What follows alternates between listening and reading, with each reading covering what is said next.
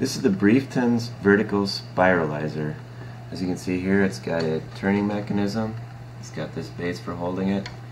This is where you install the vegetables. Underneath here it's got some spikes that come down that actually grip your vegetables. And according to the product literature, it says you can use vegetables, maximum vegetable height is 14 centimeters, maximum diameter is 15 centimeters. This is BPA-free, food-safe ABS plastic. It comes with a detachable 600 milliliter food container. And as you can see here, you can make many different cuts. It has 4 different blade cut options, anywhere from spaghetti pasta that's 3 millimeters wide all the way up to ribbon cut that's a maximum 55 millimeters wide. And you can see here, these are what we did with the potato with the 4 different settings.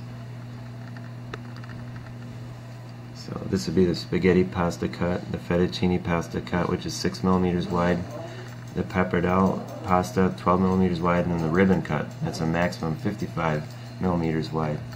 So to do that, all you have to do is pull this mechanism here out. Here, let me remove the potato.